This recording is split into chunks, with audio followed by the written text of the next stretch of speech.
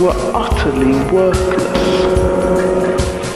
He understood that no one ever wrote without the result being warped by his or her own prejudices and ego.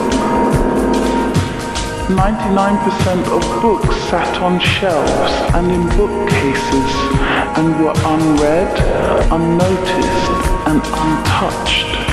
For the vast majority of people, books were simply ornaments to a room, advertising their owner's intellectual vanity.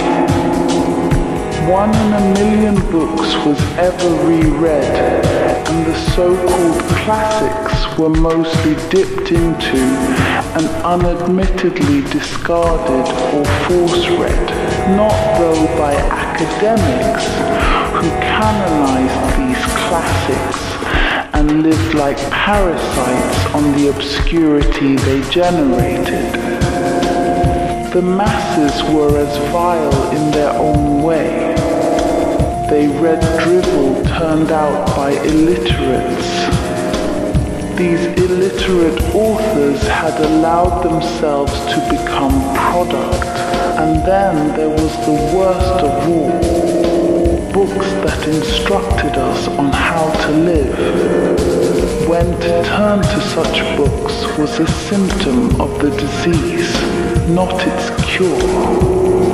All texts were without a center of meaning. Their interpretation rested with the reader, not the author. There could be no agreed purpose to a text. All was chaos. The text was an autonomous entity. In short, without the reader, the text did not even exist save as a cipher. The creed, all books are exits from life. All books must be destroyed.